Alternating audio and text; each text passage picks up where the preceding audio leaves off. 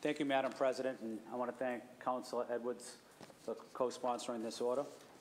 The purpose of this hearing is to give the Office of Veterans Services and related departments, including state and federal officials active in helping veterans, an opportunity to provide an update and raise awareness on all the great work that they are doing in support of veterans and military families in Boston.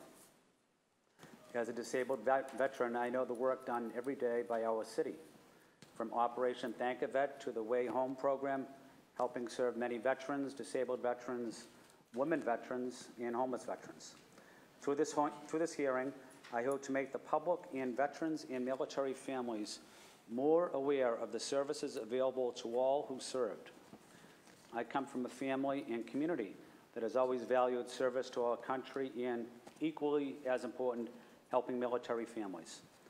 From the South Boston Vietnam veterans that built the first memorial in the country to our fallen brothers, their service will always be remembered. On this recent Memorial Day, I was honored to join Mayor Walsh at the Puerto Rican Veterans Memorial in the South End and at the Chinese American Veterans in Chinatown as well.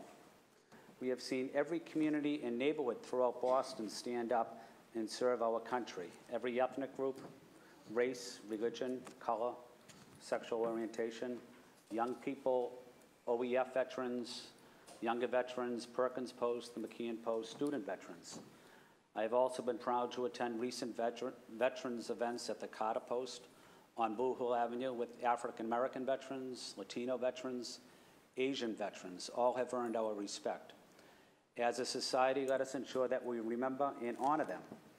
I'm also proud of the work of Commissioner Sterling and Mayor Walsh. They have worked hard for all veterans and military families, ensuring they are treated with dignity and respect, and just asking for your support on this hearing. Thank you, Madam President.